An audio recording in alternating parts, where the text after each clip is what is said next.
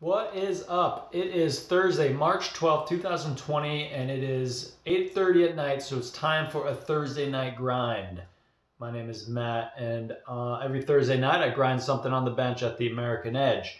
Tonight I am super excited because I have been squawking about there's got to be a ton of these awesome old knives hanging out in the drawers. I'm here in New Hampshire in New England, and I'm just convinced that they're out there. But people don't know that they're any good because they are broken and dull as all get out and they haven't been taken care of.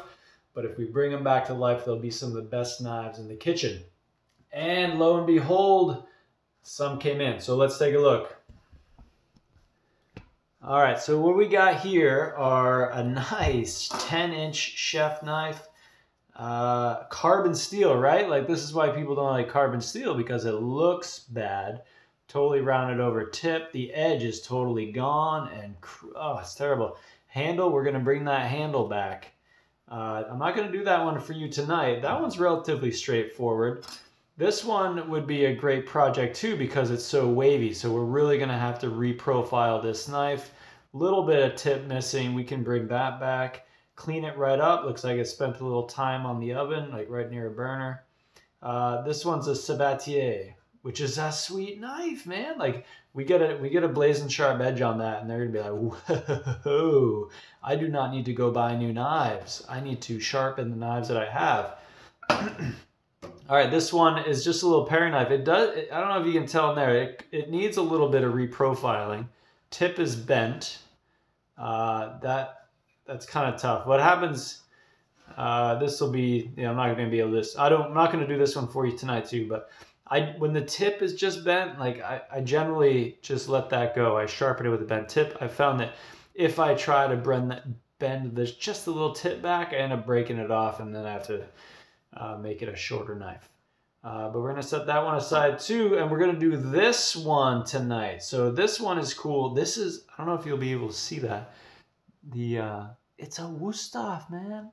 Yeah, I don't know. Like, it's hard for me with the angle and the light and everything, but the tip is gone. And I did get a request to show how to repair a broken tip.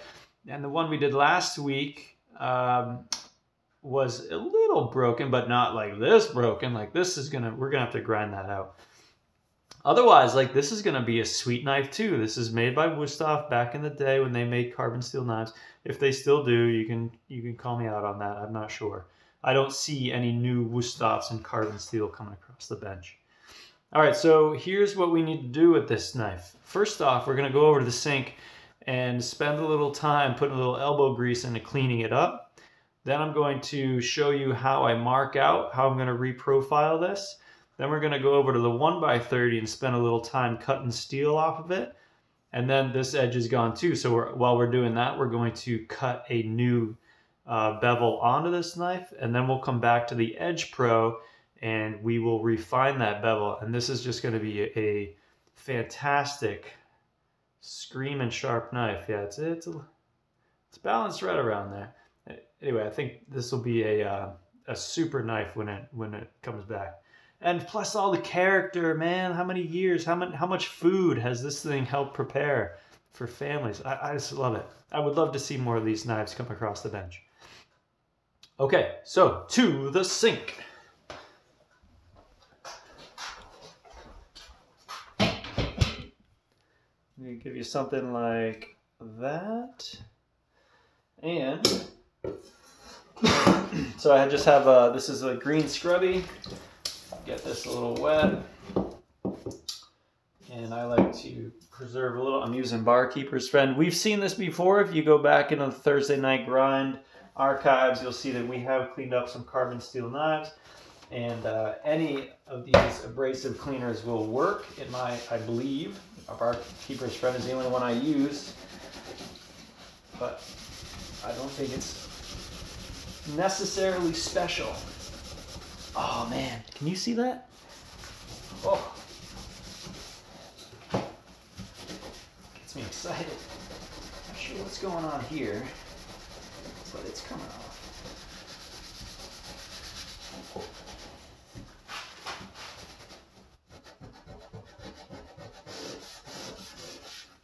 this is where I remind you, like, you can hit that little icon, the wheel looking thing, and speed this video up to 1.5 times, because stuff like this can get a little boring.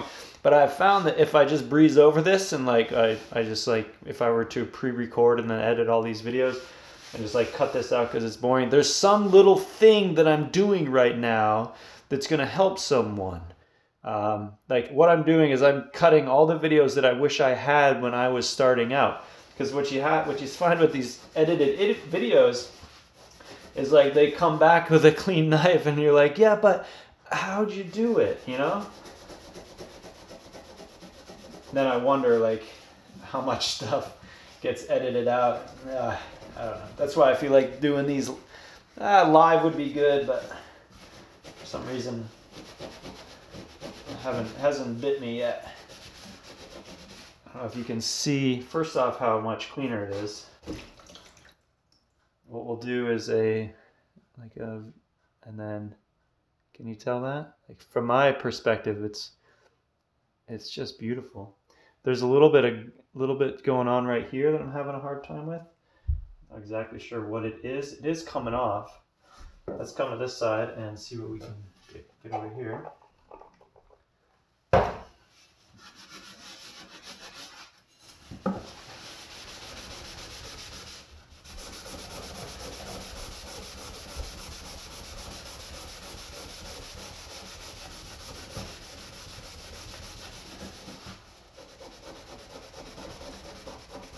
As you can see, this is definitely a step that you want to do before you sharpen it.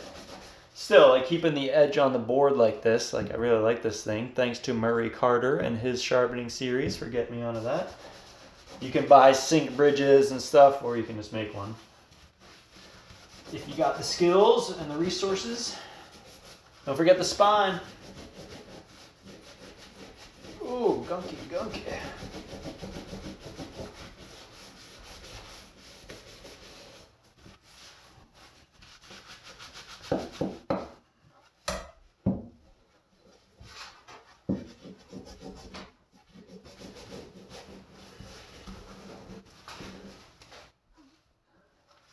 Clean up that handle. Those pins, those are gonna look nice.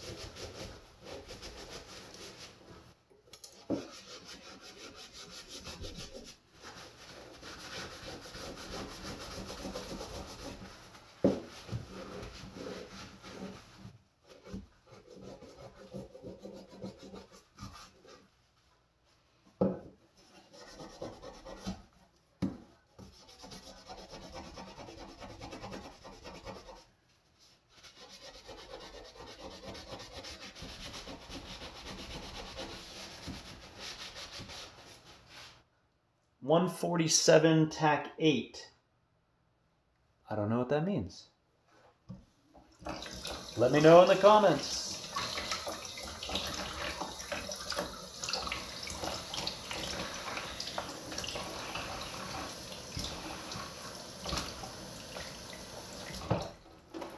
All right, already that's a new knife. I mean, it's just amazing. But we have barely gotten started, so let's clean that baby off. Let's go back to the bench and I'll show you how I set my new, or how I set it up for cutting a new tip on.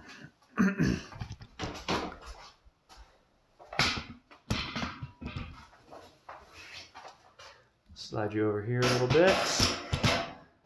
All right, this is the old sharpener uses a Sharpie trick.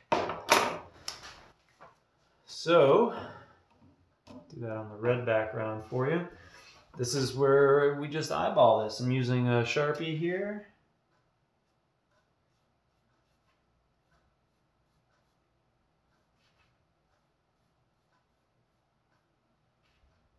Now I found I kind of like to just color this in. It helps to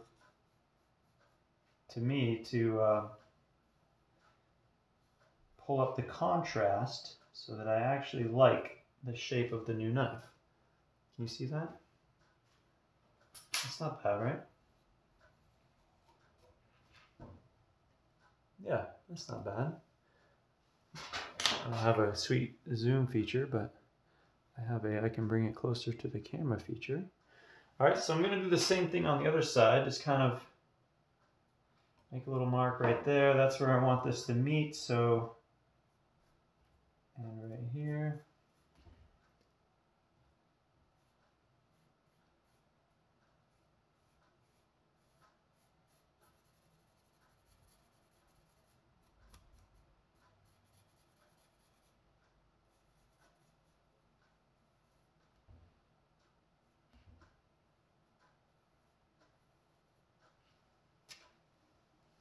Won't be too bad.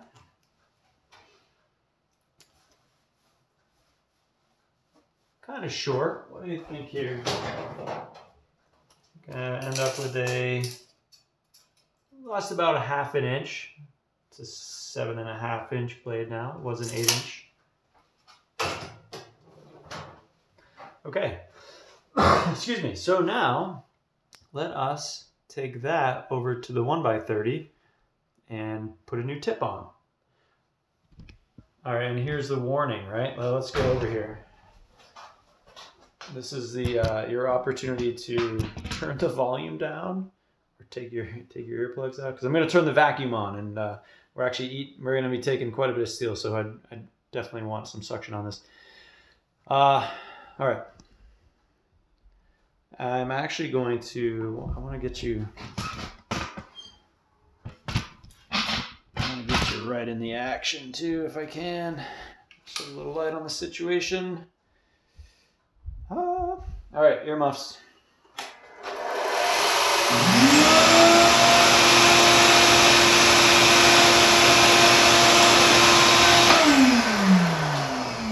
You should be asking right now, what grit is that?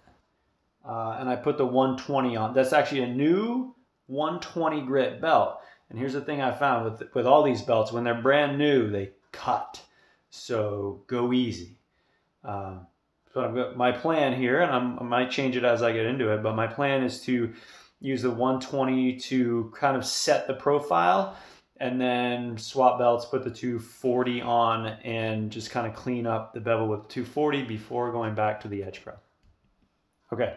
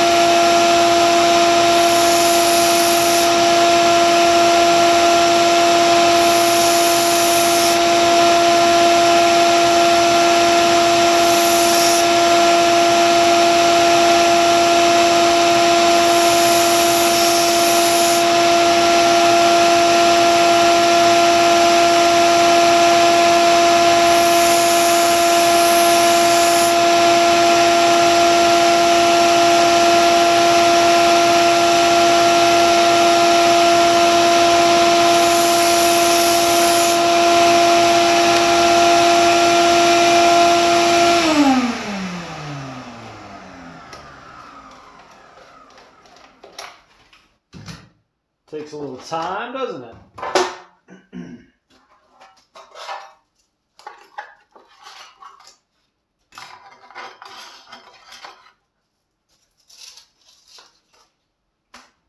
Going to the 220 belt.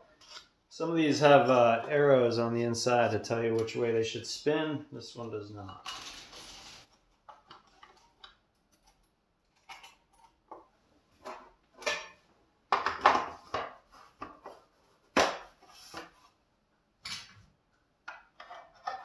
Right, so that's super boring, isn't it? But I feel like if you really wanted to, like, if you just had no idea how to reprofile a knife, there's a bunch of little stuff in there that might have helped. So that's why I do it. And if you don't need it, you can just zoom to the end.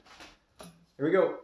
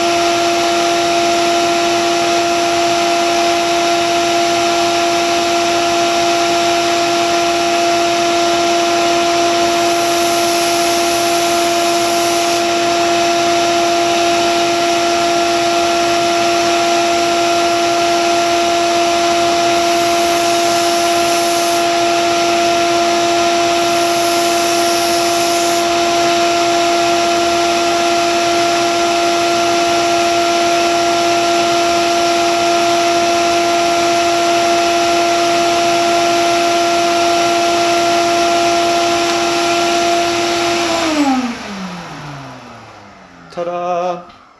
Oh yeah, all right, let's get it right over here. Let me talk to my cameraman. Hey, cameraman. All right, before we jump in here, let's just take a look at that. What do you guys think? That come out all right? Definitely got a tip back. Whew. So there's a couple of things I hope you observed there. One was I'm always touching the thinnest part of the metal. When it gets warm, I dunk it in my little soup can of water. Keep it cool, brush it off, get back into it. What I can see that you cannot see is when I hold the edge to my eye, I can see the little spots where I don't have the edge yet. And hopefully you kind of saw that too. Like there was one spot right here where I needed to do a couple extra passes because it wasn't to the edge yet when the rest of the knife was. All right, so hopefully that was valuable. Now let's sharpen it.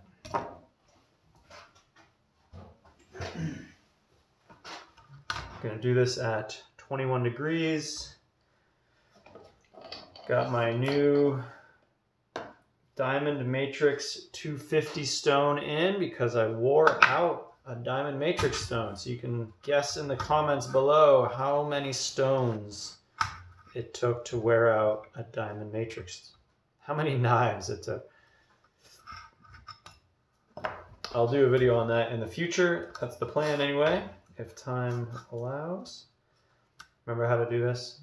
Set here, slide the guide up to this, it's over on this side. Log her down. All right, let's take a pass here. All right, we're looking good. Sometimes if you don't cut it shallow enough on the edge, on the what's the other thing? The 1x30, it is harder to build a burr up here when on this stone. Handle got loose there. Okay. Take a couple.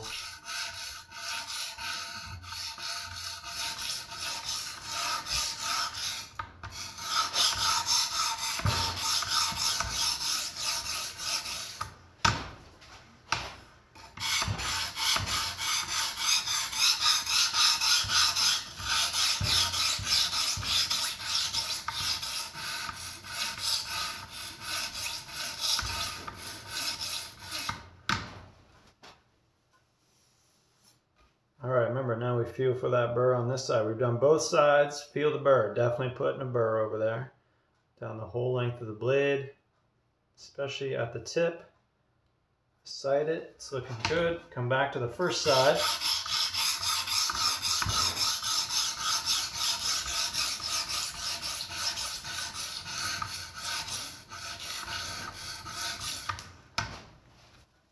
Wipe it down. Feel for the burr.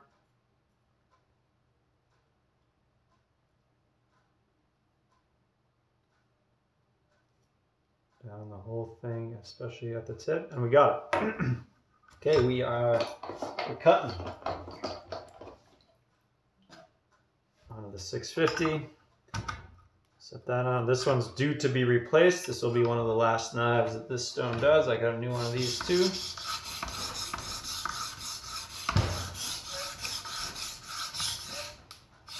I spoke quite a bit via email with Ben about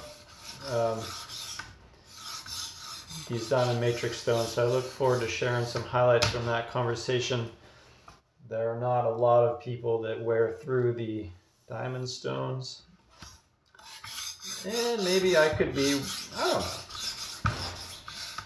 Definitely, it gave me some real food for thought on ways to continuously improve my systems, which I'm all about. All about that. All right, so again, just making sure I'm putting a burr up with the 650 because there was a pretty dramatic shift in stone thickness.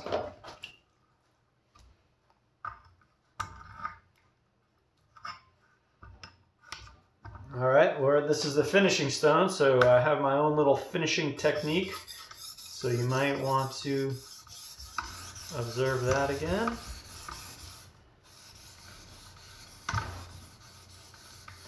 Oh, and I love it when you guys reach out to me. So I just wanted to give Trev a shout out. And Trev has a cool story. Trev is actually literally a lifelong family friend. I have actually known each other our whole lives. But he bought a let's just call it a knockoff of the Edge Pro, right? Like, I guess you could, if you were a designer and you were, you could take it as a compliment when people take your design and try to build knockoffs of it. But anyway, he bought one, he got a few knives through it and was like, and it didn't work out. So he went out and bought splurged on the Edge Pro Apex, and so far sounds like he's particularly happy with it, which must be like, I've been using this rig for years. That's really a testament to the quality of it. Okay, so did both sides here. We're gonna cut that burr off and then do a nice little honing stroke here. All right, so there it is, folks. That is the totally repaired, old school Wusthof, ready to go back to work. Hopefully it will find itself in a nice knife block and not in a toss around in a drawer. Yeah, man, it's good. That's gonna be fun. All right, so that is it for another Thursday Night Grind. This was a long one, right? So, the other thing I wanted to share with you, that's an 8-inch knife and a $5 grind, so that's 13 bucks. That was an amount of grinding that would justify a $10 grind fee, in my opinion, and that would put now that I'm looking at like the dollar to hour ratio a little bit more where I like it. But the other thing which you don't know is that this came from a really great dude. We go over to this goat. We take the kids over to the goat farm, and it's March right now. Like, all the goats are kidding, and they're just so good with us and our kids, and like they got milk out, and like we just talk about stuff, and just really, really cool. Like, I just, the other thing that we've done lately is go over to the sawmill with the kids, and like we got there and they had the that login truck there. It's just a dude on a wood miser. Like, it's, you know, but like, I love these little activities. It's our neighbors. Like, there's no cost to get in. There's no lines. There's no like, it's just like, hey man, like we wanted to swing by with the kids, you know, and they're totally cool. So anyway, like I'm happy to just do this for him, but he's also happy to pay for it. So that is that. Okay, if you want to see anything, make sure you comment, please. Subscribe and like this channel, especially if you made it this far. It's 32 minutes long. And I will see you next week. Thanks very much.